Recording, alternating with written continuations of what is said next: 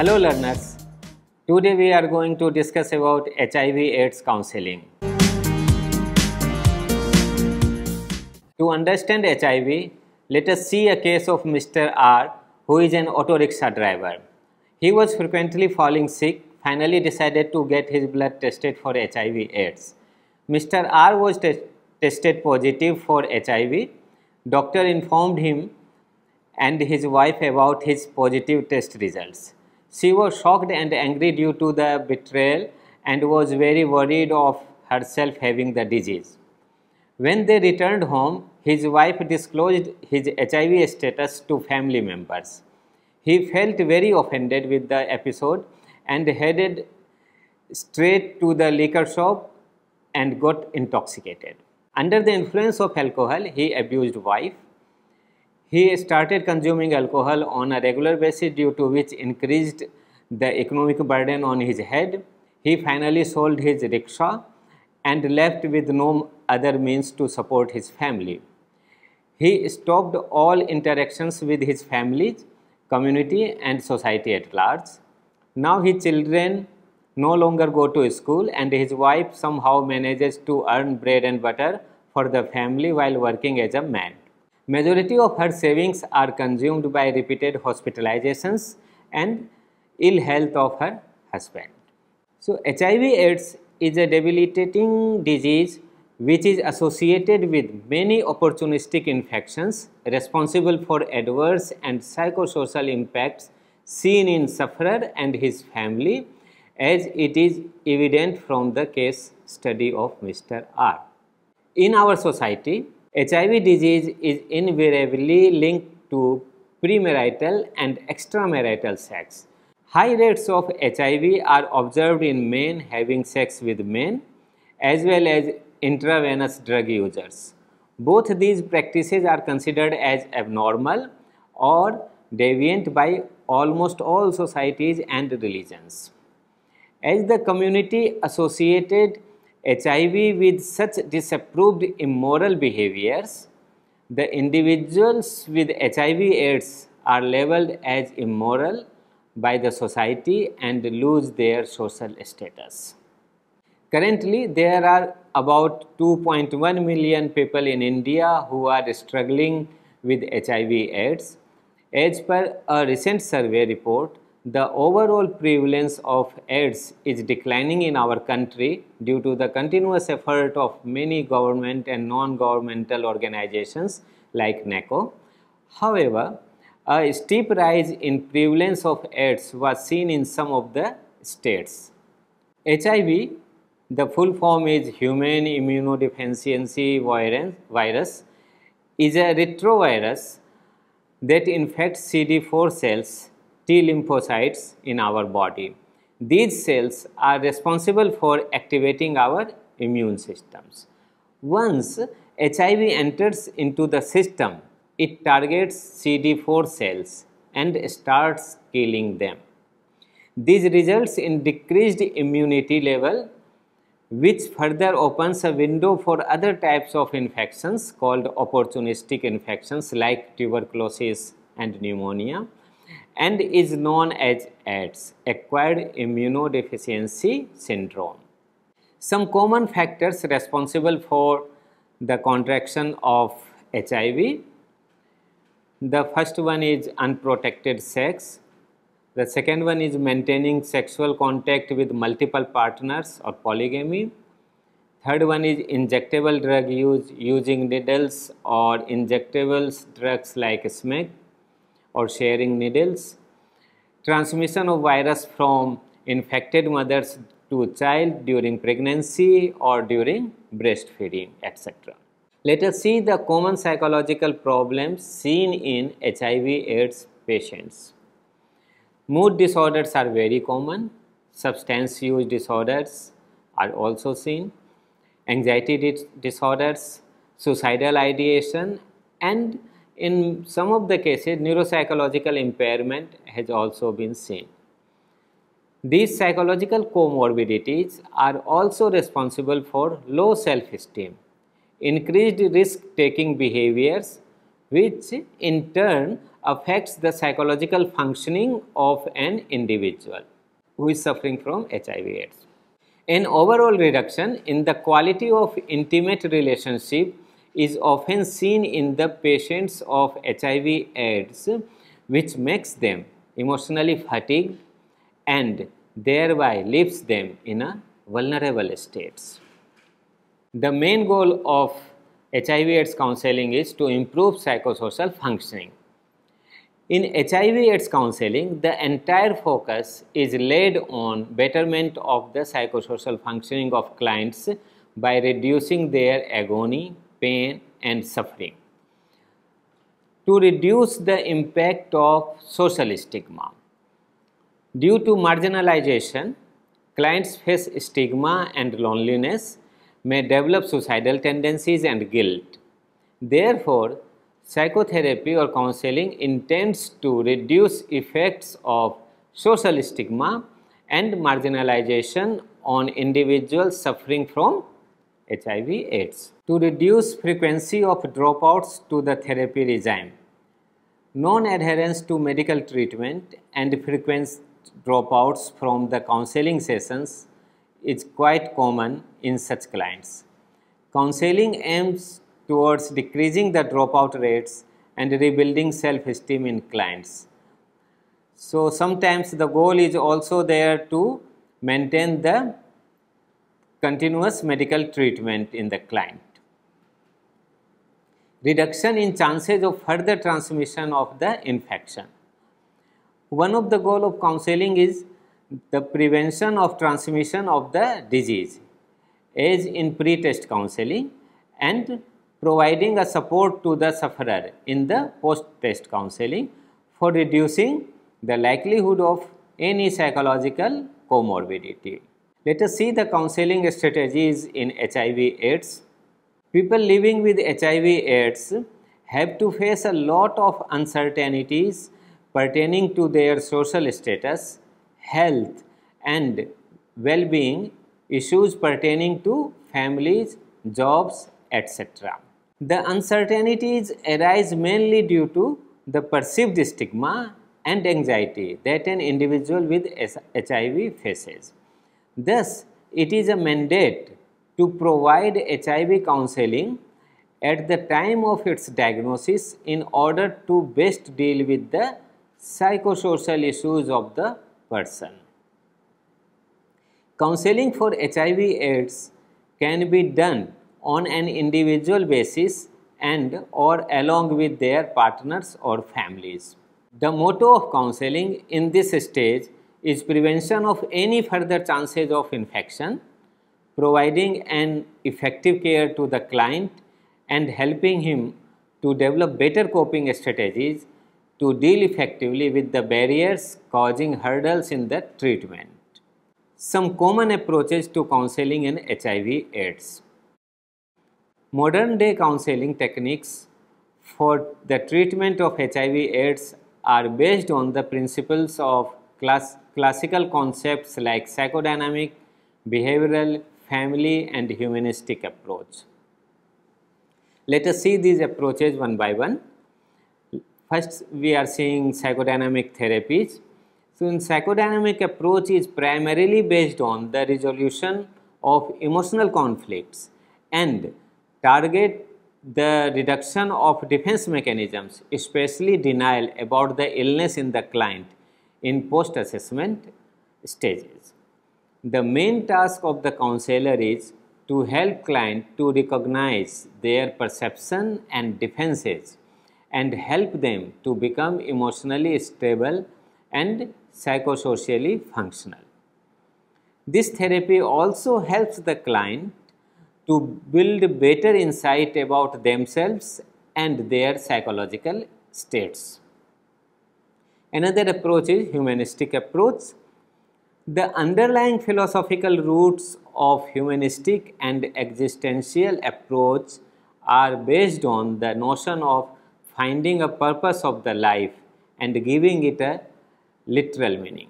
This approach aims to help client to live his life to the fullest even in the presence of the disease. Counselor helps to let the client express hidden fears related to the disease and its future outcomes. Now let us see the behavioral approach. Behavioral approach is used for helping the client in gaining control over his behavior. It focuses on overt as well as covert behaviors.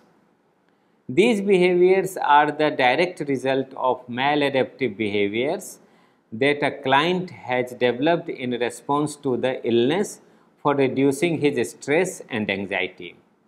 Some commonly used behavioral techniques for reducing tension, fear, anxiety, and distress in clinical settings are relaxation training, biofeedback, desensitization, etc. These techniques are also helpful in controlling physical pain in somatic disorders having no physical root cause. Now let us see family therapy approach. Clients often develop a need of belongingness, love, and affection, especially from their family members. However, such needs remain unsatisfied and generate hopelessness, frustration, and guilt in the client. So, family members of such clients develop a feeling of anguish and fear related to the death of the client. They may detach completely from the client. This affects their relationship in a severe sense. Family therapy intends to reduce the communication gap between family members by resolving hidden issues among themselves. This helps resolving dysfunctional roles in the family and improving harmony among them. So, family therapy also helps in providing a closure to the unfulfilled desires, wishes, and emotional needs of both family members and the client. It is often employed with several other therapies as an adjunct to provide a smooth road to recovery to the client. Now we are going to see the problem focused counseling. Problem focused counseling gets its principle from psychoeducational and cognitive behavioral interventions. It mainly concentrates on problem solving skills and strategies that are required for living a normal life. The entire focus is laid on the current problems and anticipated techniques to solve them in an effective manner. Counselor promotes minimum adaptable changes in the client to solve the challenges or problems. For this purpose, some insight is developed to look the same problem with different point of views or lenses. It also helps in managing cognitive distortions or any dysfunctional thoughts that may arise due to illness. Another technique is supportive expressive counseling. This approach helps in providing a supportive environment in which clients may express their negative as well as positive emotions and may learn to deal with their anxiety for uncontrollable events. This enables a person to tolerate various consistent and intrusive thoughts about illness and death. When the person is diagnosed with HIV/AIDS, the person may get lots of cognitive distortions, automatic negative thoughts in form of that why I should live, I have ruined my life. So such type of thoughts may affect the person. So let us see some of the common situations to provide counseling are. Client initiated counseling. As the name suggests, client initiates and seeks the intervention for reducing emotional conflict and distress. This may be done under a stigmatized and distressed state, so the counselor must take it as a distress call and the counseling must be initiated on an immediate basis to provide transient solution to the problem at hand. Another setting is provider initiated counseling. In such type of counseling, the client is referred by a physician or any organization that he may be linked with. Recommendation by the HIV/AIDS testing is also made in the case of antenatal care. Antenatal means when the mother gets pregnant. There could be various prejudices and stigmas attached to HIV/AIDS testing. Thus, counseling for reducing these prejudices must be the first priority of the counselor. There are two main techniques, two main types of counseling used in HIV/AIDS. One is pre-test counseling, another one is post-test counseling. In pre-test counseling, the counseling is conducted before taking the blood sample of the patient, whereas in post-test counseling, the counseling is done before sharing the report with the patient. So, let us see what we do in pre-test counseling. There are so many misconceptions and stigma attached to HIV/AIDS testing. Due to this, clients are often in a dilemma about HIV testing. In pre-test counseling, counselor provides precise and up-to-date information about the transmission and prevention of this disease and other sexually transmitted infections called STIs, so that client can make a sound decision about the testing procedure. Information about the window period is given to the client, which is about 12 weeks between the testing period and last HIV exposure. It means if the client is gone for the testing just immediately after the high risk contact, so the report may be negative. So that's why the window period is explained. If the report is negative, the testing may be done again after 12 weeks. So during this stage, establishing a good rapport is essential for assessing whether how many post-test sessions are required to guide client to make a sound judgment about the testing. It also includes early identification of clients at high risk such as injectable drug users, IDUs. Let us see the post-test counseling. This phase of counseling involves handing over the results of HIV testing. The role of counselor is to provide importance during this phase, as he can redirect the client and remind about the coping strategies required for settling down with the required information. Because what happens sometimes when seeing the report, the client may go into denial or trauma, in a shock. So, this is the job of the counselor to share the information in a proper manner. The process must be simple and should be carried out in person so that confidentiality can be maintained. If test results are positive, then the client must be provided with a thorough knowledge, the transmission, safe sex practices, psychosocial impacts of the disorder, and future implications associated to it. Overloading with the information must not be done, as it increases distress and anxiety levels in clients. So, only required information, the amount of information should be decided by the counselor, how much information should be given at this stage. On the other hand, if the results are negative, then clients must be provided education about risk reduction strategies. There must be provision in the counseling to reinforce the client about managing his or her better and healthy lifestyle to prevent any STIs, sexually transmitted infections, in future. So, here the role of counselor is very important to teach the client healthy sexual habits, like the sex should be done with one partner only, no sex should be done with the strangers, sex should be always done with using condoms and all protective measures. Another type of counseling is crisis intervention. It includes assessment of the problem to provide an immediate solution. This is a short-term intervention planned to resolve emotional, physical or psychological problems in client. It also includes helping the client to develop help-seeking behavior during their crisis. Counselor encourages clients to get support from his or her closed ones so that the crisis can be easily resolved.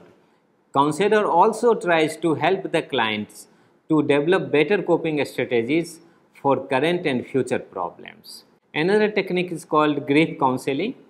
Grief or bereavement is a human response to a permanent loss of someone near and dear. Main goal of this counseling is assessing a person, accepting the death and minimizing the feeling of insecurity and loneliness. Grief counseling includes few steps like assessing the perception of death, providing emotional support, and bringing the client back to the normal life. Different types of manifestation of grief experienced depending upon the age, sex, amount of closeness of the relationship with the person, and economic dependence on the person who died. Losing the interest in normal daily activities, loss of concentration, depression, denial of loss are few examples of manifestations. Let us see the adherence counseling. HIV is no longer a fatal, incurable disease. It has become manageable illness with the advent of ART. ART effectively suppresses replication of virus if taken at the right time. This reduced chances of getting opportunistic infections.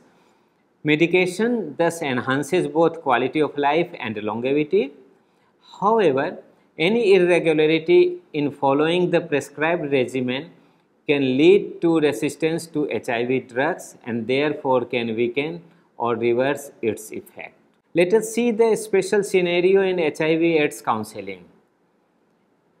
Counseling of children with HIV/AIDS. Counseling helps children in deciding their future goals and implications or impacts of the disease, addressing stigma attached, transmission of HIV/AIDS, course of treatment, etc. This reduces anxiety among them and develop a feeling of perceived support. Children must be approached by the counselor on the basis of their age and understanding about the disease. It provides an opportunity to the counselor for assessing their needs, knowledge, and understanding of HIV and helps in formulating better intervention plan. Discussions on the basis of available support systems like family therapy, play therapy, behavior therapy targets their stigma attached to the disease and reduce the overall impact of social stigma, discrimination, and resentment because of being neglected. Not only children and adolescents are given counseling, their parents are also indulged in the session so that any conflict can be resolved. Counseling of pregnant women. To motivate the pregnant women for HIV testing, especially in their antenatal phases, is the main task for the counselor working with women. During initial stages of counseling, the counselor tries to assess needs, knowledge levels, and information gaps of the client. HIV seropositive pregnant women undergoing antiretroviral therapy (ART) must be given information about its impact on the growing fetus and transmission of the disease to the fetus. Counselors try to impart some knowledge about ART that may help in reducing any complications. It also helps in terminating unwanted pregnancies. Let us see the couple therapy. HIV testing can lead to various misunderstandings between partners.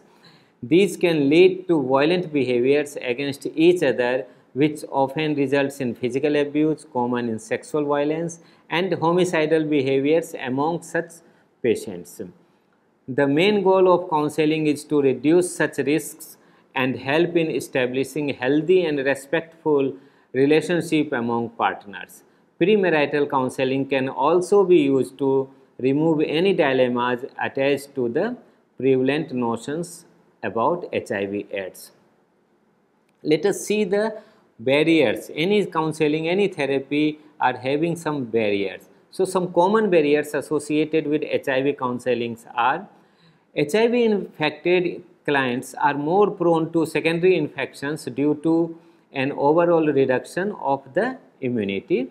To slow down the decline of immunity, they are put on medications which again act as a constant reminder about their infections. Also, the side effects of such medicines may cause problems in their daily life functioning and thus may affect their mental as well as physical well-being. They generally develop anxiety issues, depression and frustration. Some people also develop guilt while cursing their sexual acts with multiple partners, orientation like being gay or lesbian, injecting drugs, or feeling about being punished due to their lifetime choices. These reactions may be associated with the mortality due to HIV/AIDS, losing hope for available treatments, isolation or abandonment, fear of social rejection, and lifestyle modification as per ART. All these factors may lead to early dropouts or non-adherence to the counseling and medical treatment. HIV/AIDS counseling in community setting. National AIDS Control Program (NACP) in India over the last 2 decades have focused on different aspects of the HIV epidemic in its effort to contain the spread of the disease and to provide treatment, care and support to those infected. Several programs have been launched by the Government of India to support the psychosocial well-being of HIV/AIDS patients, among which one of them is the Saksham project. Saksham is the national identity of the GFATM Round 7 project in India. It is an abbreviation for Global Fund to Fight AIDS, TB and Malaria Round 7. The Saksham project is characterized by a unique partnership between 38 academic institutions that are working in close coordination with the public health system, NACO and SACS. It is committed to responding to the needs of the national program with regards to the HIV/AIDS counseling training through enhancement of the quality of the trainer, enhancement of the quality of training infrastructure and training system, and support the supervision of training institutions and counselors. So, to summarize, HIV/AIDS is a debilitating disease which is associated with many opportunistic infections responsible for adverse physical and psychological impacts. As the community associated HIV with such disapproved behaviors, the individuals with HIV/AIDS are labeled as immoral by the society and lose their social status. We have talked about the common factors responsible for the contraction of HIV/AIDS are unprotected sex, multiple sex partners, injectable drug use, and infection during pregnancy or during breastfeeding to the child. Common psychological problems like depression, anxiety, etc. seen in HIV/AIDS patients. And we have discussed about the goals of HIV/AIDS counseling are to enhance psychosocial functioning of patients, to increase the efficiency of pharmacotherapy and to reduce the dropout rates, to reduce the impact of social stigma and marginalization, reduction in chances of further transmission of the infection in post-test counseling. Some common approaches to counseling in HIV/AIDS are pre-test counseling and post-test counseling. So, thank you for patience listening. Today we had discussion about the HIV/AIDS counseling. Thank you.